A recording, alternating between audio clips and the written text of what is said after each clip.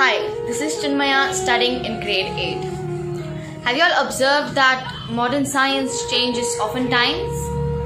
For example, before the smallest particle was a molecule and today we have quarks and leptons. But there is another great science which hasn't changed since a long time. And here I am talking about Srimad Bhagavatam, the transcendental science. It is not only for knowing the ultimate source of everything, but also for knowing our relationship with God and our duty towards the perfection of human society on the basis of this perfect knowledge. Personally, what I experienced, that I was flushed with triumph and I got mental peace hearing and reading the stories of Srimad Bhagavatam. Nowadays, some of the people are self-centered, and as a result, it creates controversies.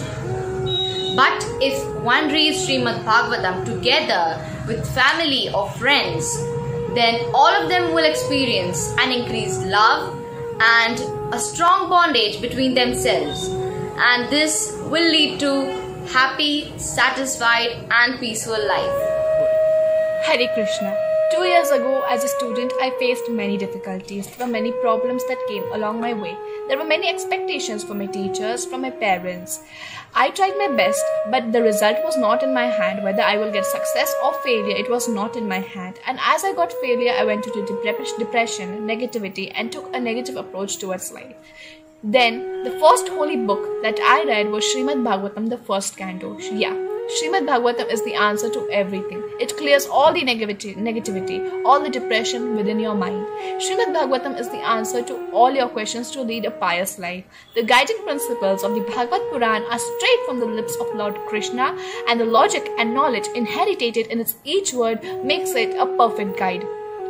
Srimad Bhagavatam is the best for everyone, for every answer to a human being's question.